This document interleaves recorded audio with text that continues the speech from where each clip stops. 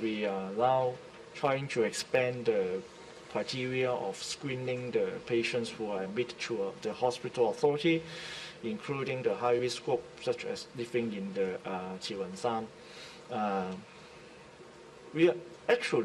We allowed the doctor to execute the clinical judgment whenever they think the patient is at the high-risk group, according to the history taken from the patient, including the occupation, the residential address, as well as the symptoms presented by the patient.